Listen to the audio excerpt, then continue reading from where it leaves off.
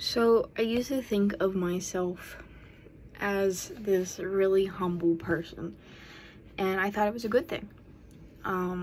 To be humble was to not be arrogant or proud of yourself, when in reality that's not the bad thing. The bad thing is belittling yourself. Pushing away the compliments and downplaying your accomplishments is not a good thing for yourself internally, for your self-image. It's not a good thing. It's not. It's as silly as if a surgeon, was complimented by their patient on how well, the surgery went and how well they sutured them back together, and the surgeon said, well, I'm not the best surgeon in the hospital. Well, then why would I want you specifically to be doing my surgery? I won't choose you ever again after that. Again, being humble is not a bad thing. But I think the better term for it is being able to accept humility.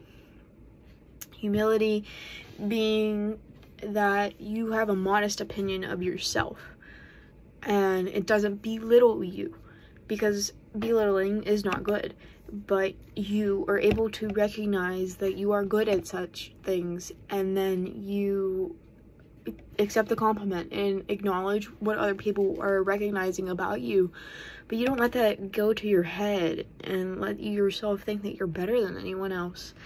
I think, and a good example of humility is, a business owner doing the grunt work that might not have been finished for the night, and they recognize that they're not too good to go clean the bathroom or mop the floors, that the 16-year-old employee shouldn't have to do that all the time. That is a good boss, someone who can accept humility. And I think that growing up, I've thought that being humble was the correct way. And again, not being arrogant and not being, overly proud of yourself is good. It brings you back down to earth. But humility is better. And I've watched my dad, while I was growing up, exhibit all of these great attributes to make him able to accept humility, which would be being patient and tolerant. And and another one is intellectual humility, which I didn't quite understand what it was at first when he first started talking about it, but now I do. And intellectual humility is just being able to accept that you might be wrong, and it is okay to change your opinion. It is not embarrassing at all. And that is the best quality of being able to accept humility is intellectual humility. And I try to remember to do that and use that every day. And I think a really good, important example for me personally was when I started my job at the boarding facility a year and a half ago. I've had animals my entire life, so I walked into that job even though I had zero qualifications technically, other than having animals in my own home, thinking that I knew everything about every single animal I was going to encounter in every single breed, even though I had only owned X amount of breeds in my entire life.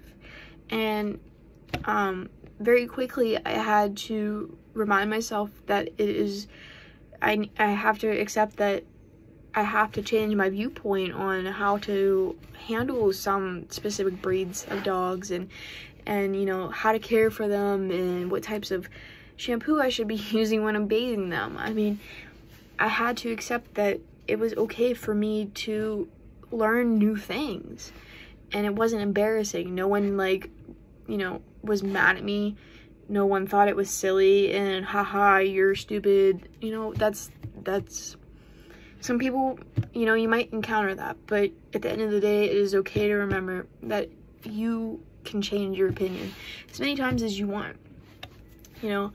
And I want to keep that intellectual humility in mind as I go out into the world and I try to do good things. You know, I would absolutely love to go to another country and open up, you know, start this project of taking stray animals in and having tourists and people who come down to these countries on vacation to take these animals back home on the plane with them. And then I would have someone from my organization pick these dogs up at the airport and then take them to a shelter here in the US where they could be adopted and at least be cared for and they wouldn't be strays anymore. And it's taking care of the stray population in other countries. And I think that, you know, would be really cool, and it would be a great non-profit to be a part of, and hopefully that I would get some funding from, you know, being a non-profit, I would get funding and stuff like that. I think it would be really fun, but I also have to keep that intellectual humility in my mind at all times, and that, you know, there might be another pathway to go down with doing that. So I think if there's anything that you can take away from this and that, you know, makes the most sense, is that it is okay to change. Growth is good, and no matter what you do, as you expand your viewpoint and, you know, learn new things, you're going to be better at accepting intellectual humility every day. So yeah, change is good.